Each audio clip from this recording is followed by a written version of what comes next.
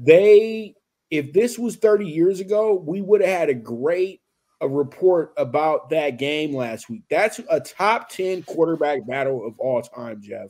397 on one side, 319 on the other side. We both threw for 4 touchdowns in this game. They both threw for over 75 in the completion percentage. Why did we not talk about the duel in this game as much as, you talk about everything else in football? That was an absolute incredible day, period, point blank. Hurts and Howe put on a damn show.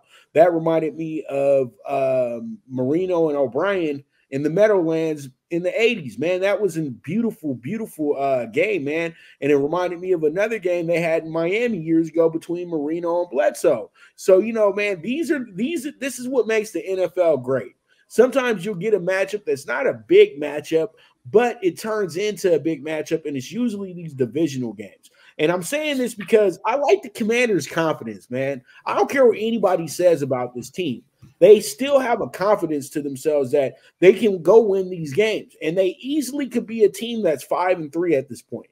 You know what I mean? So, there's too much discrediting of the Commanders because they don't have box office names for you, but they have one of the better receiving corps in the NFL.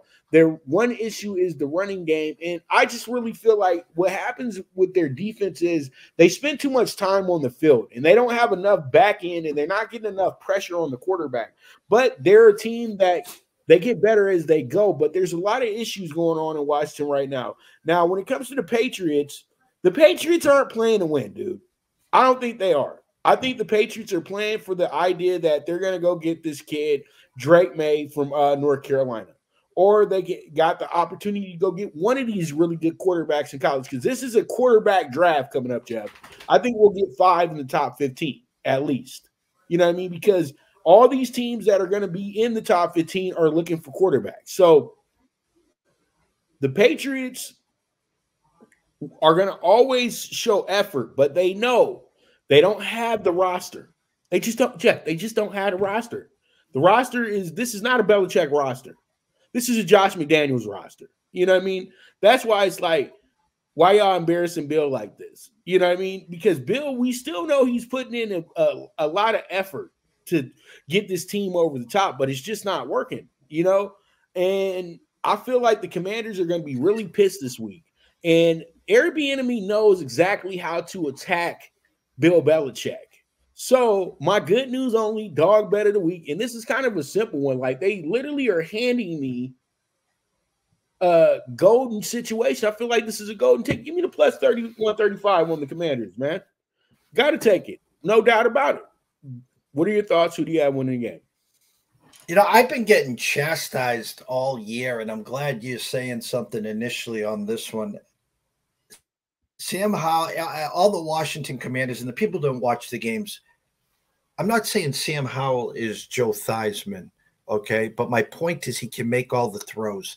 And you know what? If you gave him an offensive line, he is the most sacked quarterback in the NFL, and it's not even close.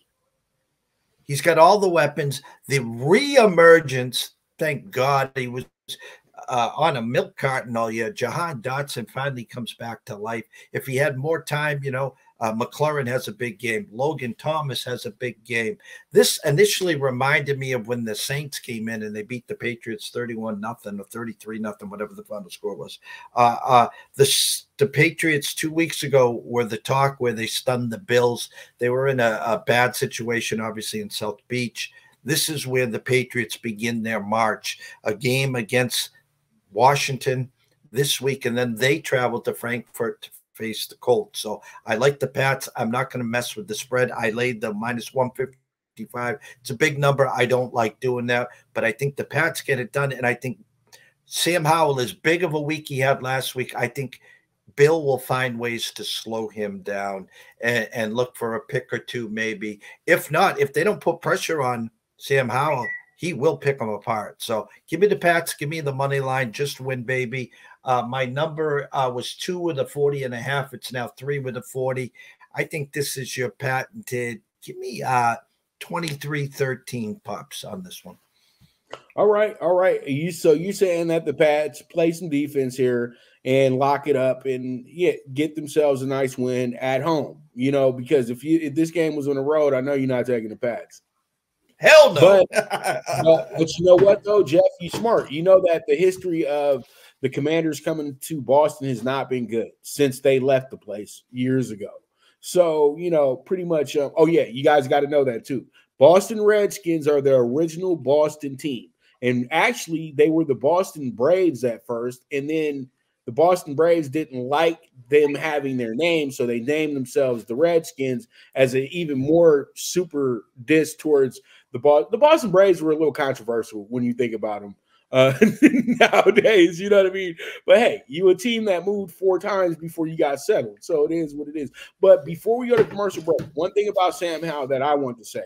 Sam Howell was considered the best quarterback coming out the draft his junior year and decided to stay back a year with Mac Brown.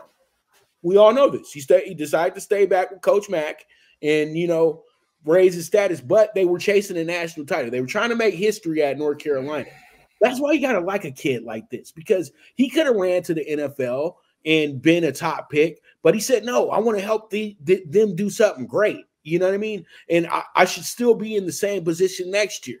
But it kind of messed him up, but it put him in the right situation to where when we saw Sam Howell get drafted by Washington, we said he'll be starting soon. That's the equivalent of getting a number 1 pick. That's like getting Russell Wilson late in the draft. That's like getting Levis late in the draft. But another thing, just the last thing about Howell is this. Is that if you put Sam Howell on the Atlanta Falcons right now, Jeff, they would probably be, I would say, 6-2 with a quarterback like that. He's going to get Drake London. He's going to get Pitts right. He's going to make Bijan Robinson look like the next coming of Barry Sanders. He'll make Algier look great. He's not – that would be a beautiful move for them. But the thing was, I think when you look at it, they had the opportunity, but they went and got Desmond Ridder of all people. So it is what it is at the end of the day, man.